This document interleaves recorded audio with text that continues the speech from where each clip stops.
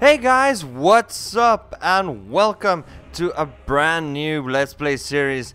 My name is Noob and this is Drive on Moscow, a brand new game just released on Steam, basically from the designers of Battles of the Bulge, which was an award-winning game.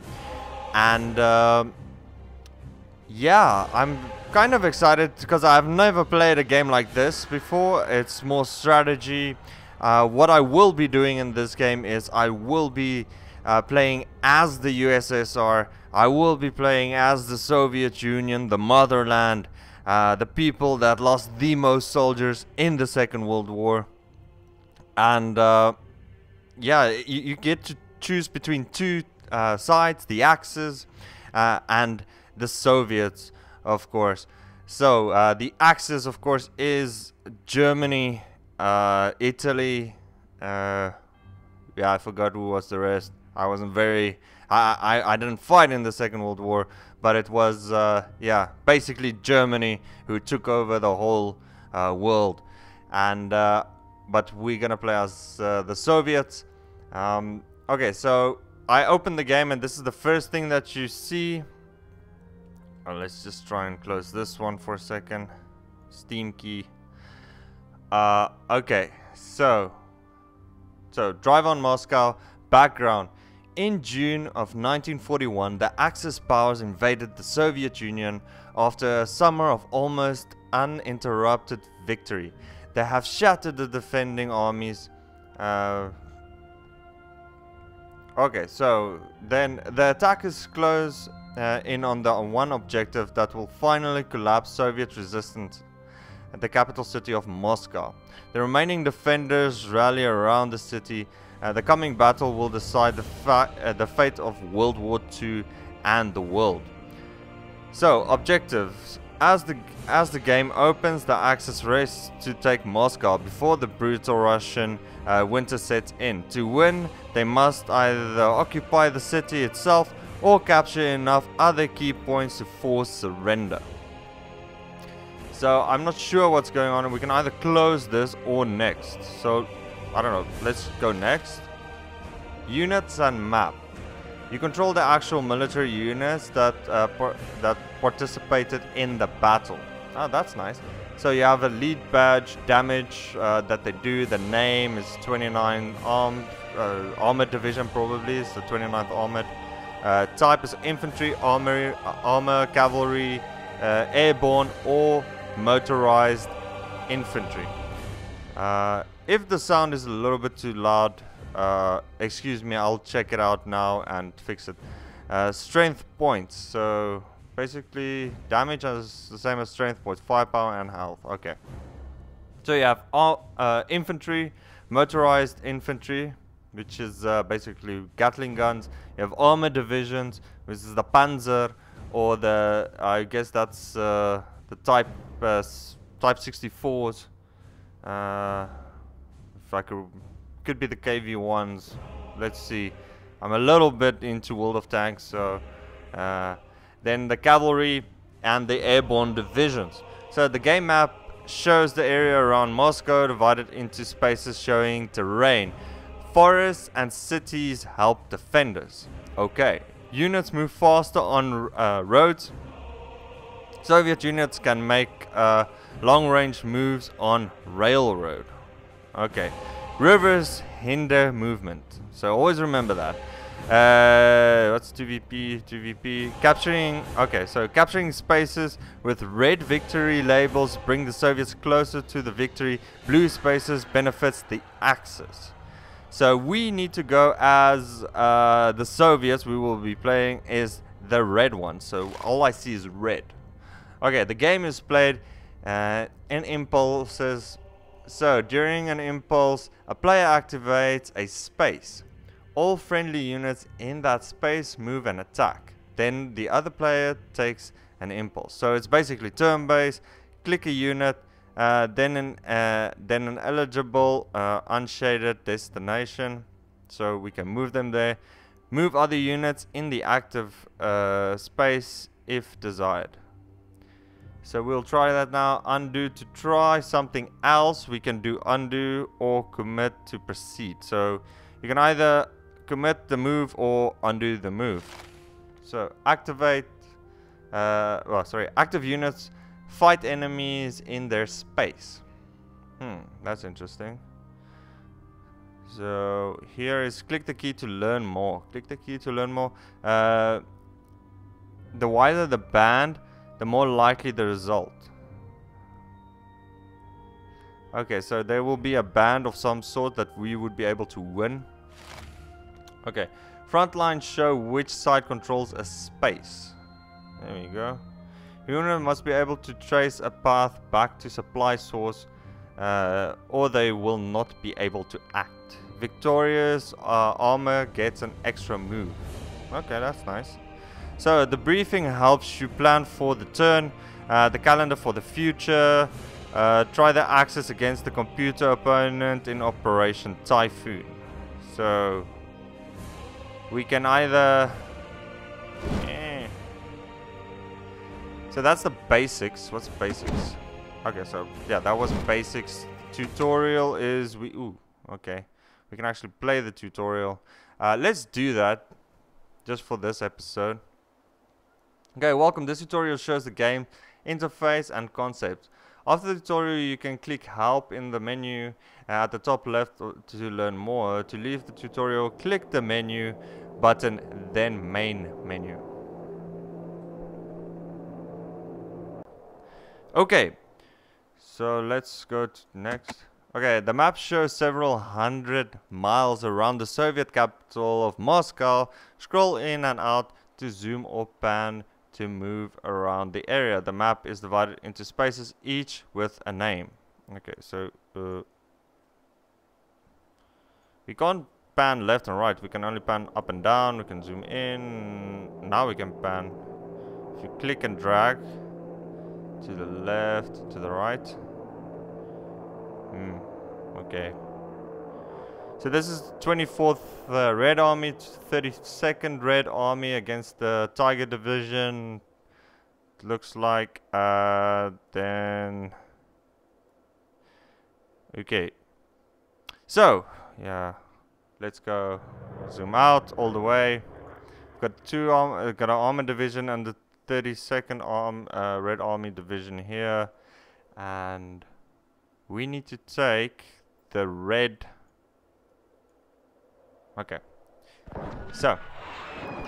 Oh, wow. The fight has started, boys. We need to get in there. Okay, the game is played over a series of turns, each of which is broken into impulses. Each impulse, a player picks a space on the map and moves any or all of the units in it. Okay, so click the tip of the gray wedge to activate this space.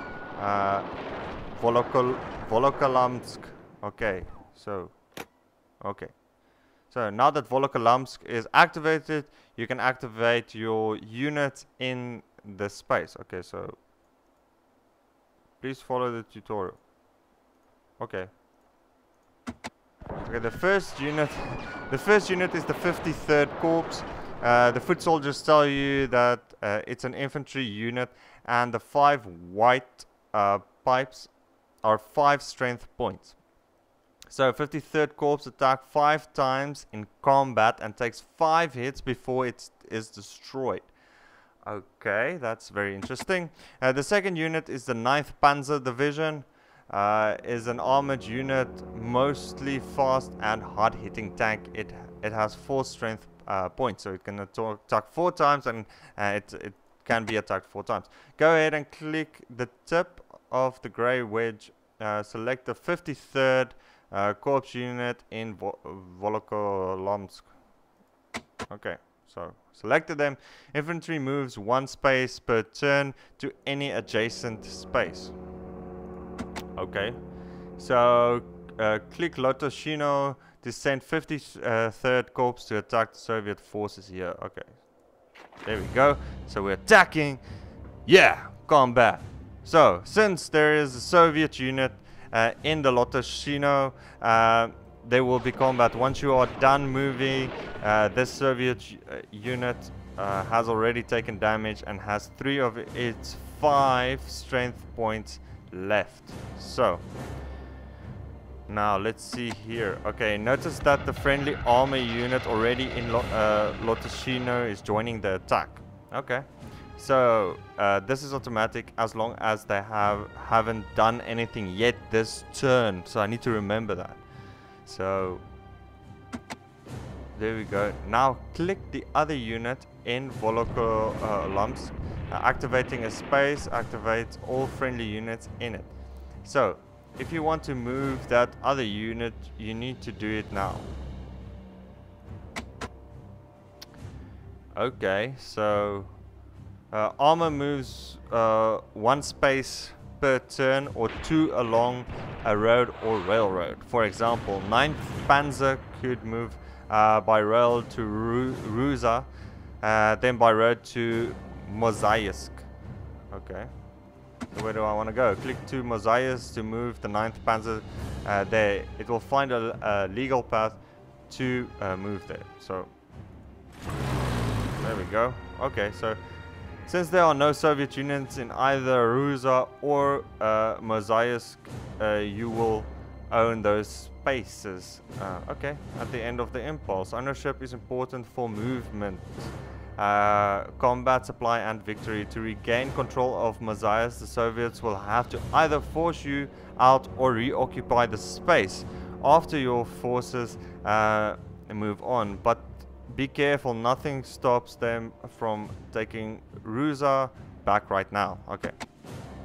So the 9th Panzer will be grayed out at the end of the impulse. It has been activated and cannot move or attack for the rest of the turn. It will fight back if attacked. Okay. So normally if you change your mind, you can click the undo button in the upper left corner, which is here, to take you back to the recent action. However, the button has been disabled for this tutorial. Okay, you have finished your moves for this impulse and are ready to combat. Once you click the commit button, your moves are locked in and you can no longer undo. Okay, to commit, first click the action button in the upper right corner, then click commit, then it appears. So here. So there we go, commit. Oh, cool. Wow. It says we only took 1 hit, but they took 4 hits. Oh, I think that's the way they attacked. So combat occurs whenever an activated unit and on an enemy unit share a space at the end of an impulse. Even if the activated unit did not move, each unit fires once for each strength point. So the Panzer fires 4 times, 53rd Corps fired.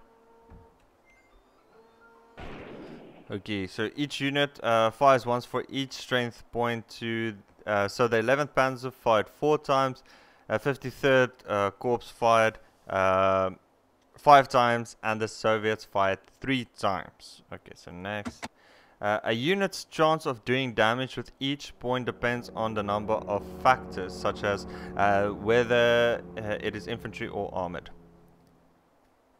That's not a number of factors, that's just one factor. Okay, other bonuses such as supply decrease the chance of taking damage, forest and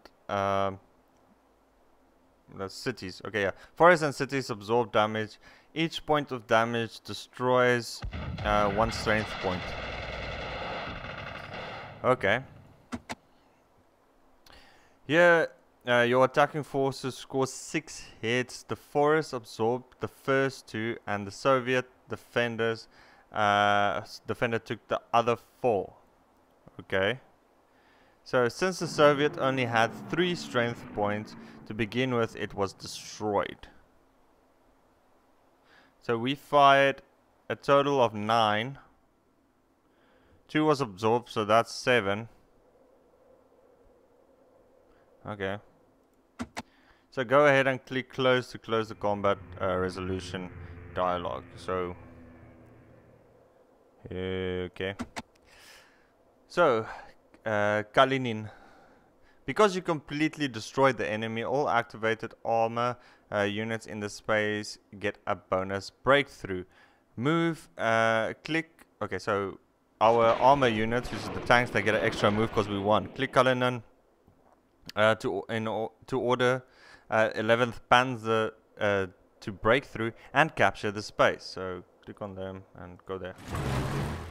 So we've got Kalinin. We're trying to get the blue ones now because we're playing at the Axis as the tutorial dictates we have to. Sometimes Axis armor units can break through 2 spaces, but not right now. Okay, you've done all you can with your forces in Volokolamsk. So click the action button and click commit again to end your impulse. Okay, so now it's their turn. Time has passed, 6 hours has passed. After each impulse time passes, the clock may not advance at all, or a few hours may go by. In the first scenario, each turn is 3 days, so 72 hours. This screen shows the dates covered by the current turn and how many hours elapsed during the impulse. Okay. So the key to drive on Moscow is figuring out what to do first to make the most of the impulses you get.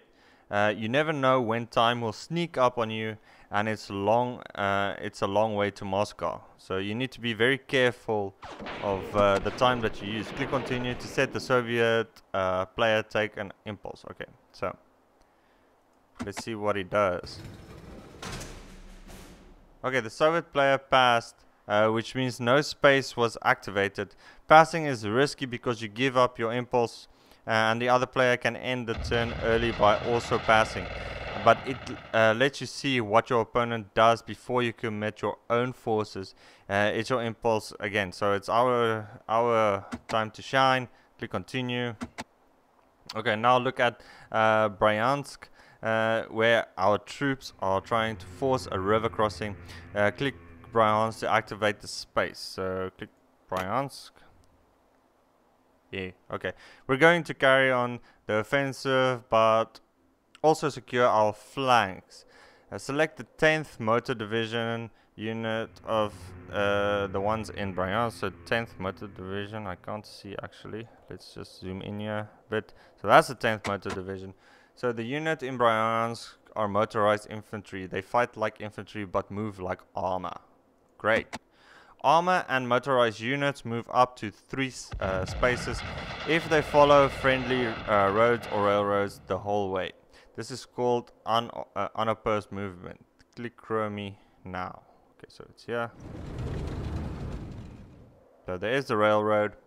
Okay, you now have a stronger force in Chromie. This is important. This is important. Because even though there are no immediate threat, the Soviet may be closer than you think. Okay, Soviet armor, motorized infantry and cavalry can also move 3 spaces along friendly roads and railways. Yeah, of course, sounds fair. In addition, any Soviet Union except cavalry can make a strategic move of up to 4 spaces along friendly railroads. So the Soviets get an extra move on railroads. Then, so the armor in Kostomeya or the infantry in the Voronezh could move to Fatej in 1 impulse and be ready to mount a counter. So watch your flanks. So these 2, Voronezh and Kostomeya, they can actually move by railroad all the way here. So let's see. I need to always be on the look for my behind. Now select the 36th Motor Division unit in Bryansk. Okay, for 36. And then notice that even if you wanted to, you couldn't move these troops to Chromie.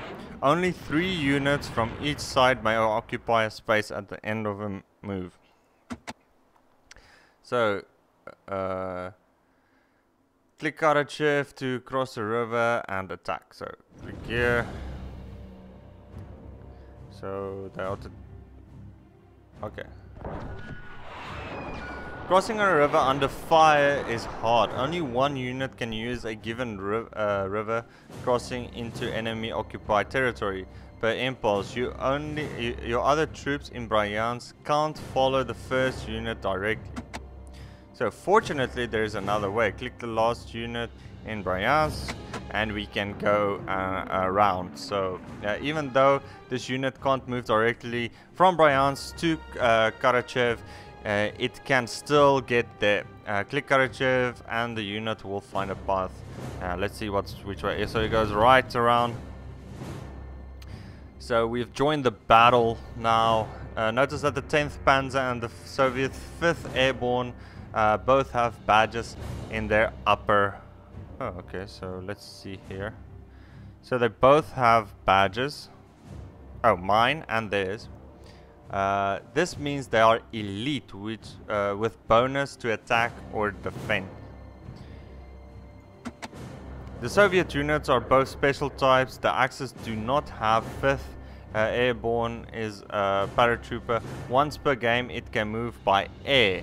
Okay, so the Devotor division is cavalry and can travel 2 spaces without a road or a railroad. Okay. So to combat, hit the commit. Let's commit. Boom, boom, boom.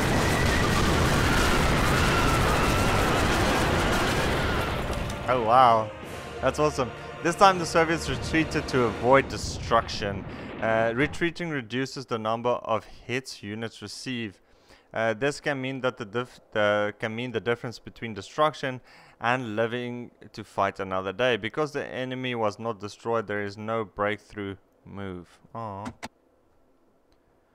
So click close the combat. So now it's the end. It's the Soviets' turn. Let's see what they got.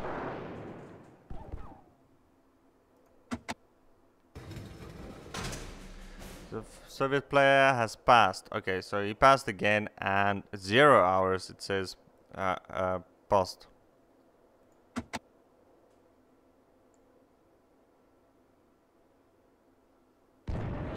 It says a lot of information is available to help you make your decision. Click the help button here.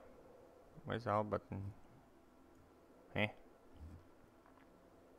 Ah, sorry, I didn't see the little white thing.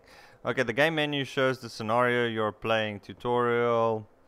Okay, so it says tutorial. The current turn, one in a scenario covering turns 1 to 5. Okay. And the time remaining. The Axis has earned 10 victory points.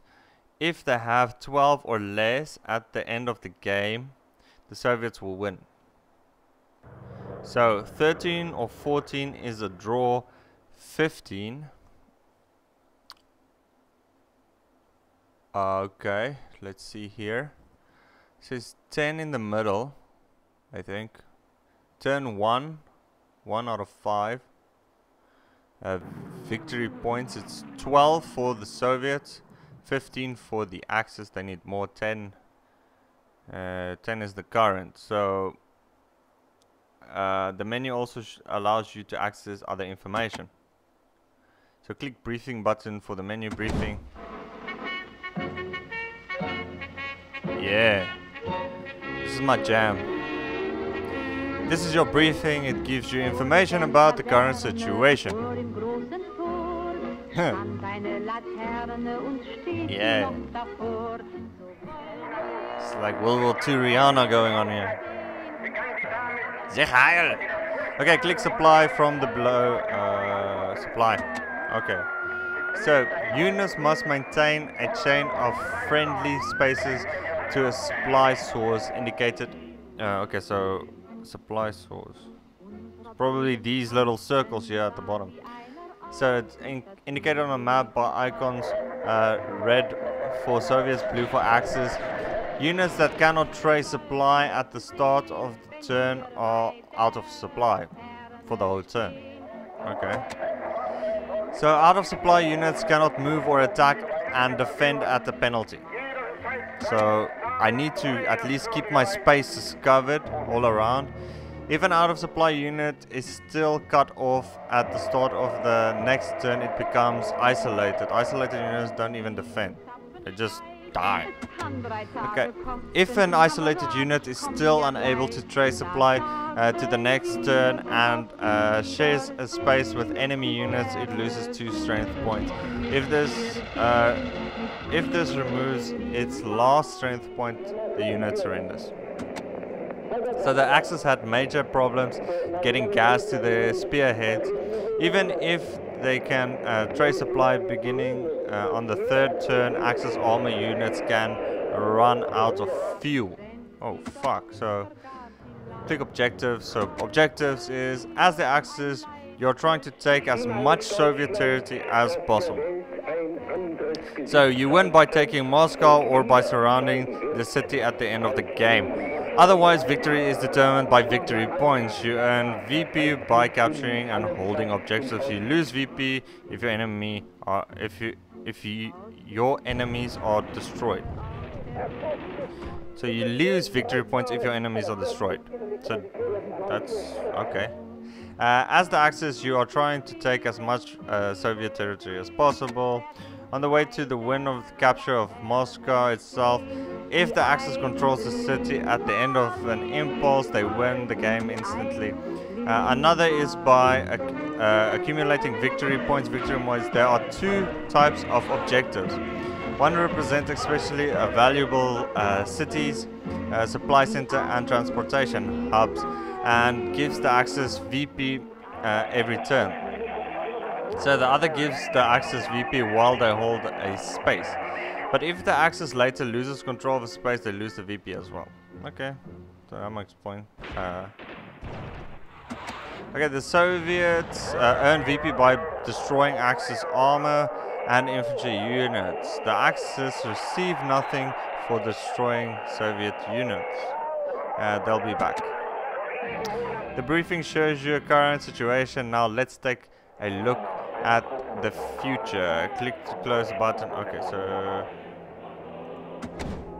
so we have to bring this up and then go to calendar.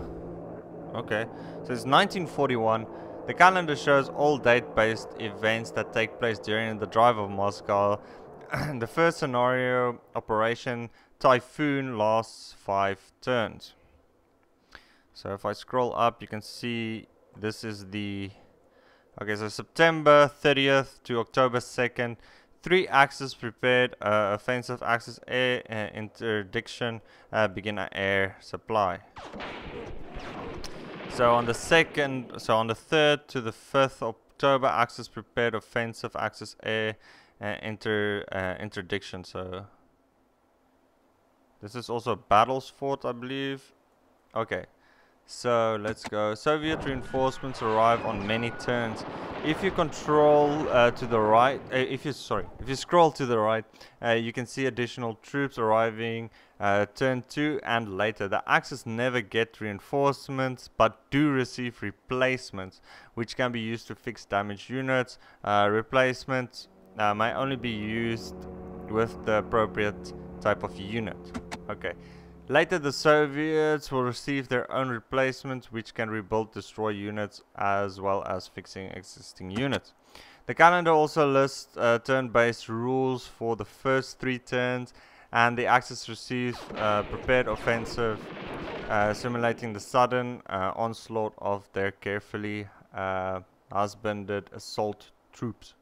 This gives the Axis free attacks during which the Soviets may not fire back. Okay. The Soviets also suffer from command confusion for the first 2 turns. I don't see where it says that. Oh wait, Soviet command confusion. So it says there, and then Axis victory if and okay. So here it basically states what it says. Okay, so command confusion. First 2 turns on simulating their lack of preparation for a major offensive. Soviet units that end a regulate impulse, not a prepared offensive in the same space, as the Axis may not move for the rest of the turn. Okay, also the Axis starts with a superiority each turn. They may interdict and paralyze one Soviet unit. Okay, you'll see other special rules as well. The first time a new rule appears, it is described in the briefing. Pay especially close attention to the weather, which dramatically reshapes the battlefield as the autumn rains and the brutal Russian winter approaches. Yeah, you are now ready to play Operation Typhoon. If you still have questions, you can replay this tutorial or try the help button. Good luck. So that's it for this tutorial. We've done the tutorial. It's pretty basic. A lot of basic. There's music. Okay. Yeah, we can put it in German. So maybe this is a German game, yeah. Okay. So that's it for the very first episode. It's been a long one, but that's the tutorial of this game, and basically that's what we're gonna play. Ooh. Computer opponent. Oh, hot seat. We can actually play against other players. We can play multiplayer. I don't know what hot seat means, but we can go multiplayer. We can play against the computer. I'm gonna play against the computer. I'm gonna try and be the Soviets. And yeah, so I'll see you guys in the next episode. Please subscribe and let me know what you think. Thank you guys. See you.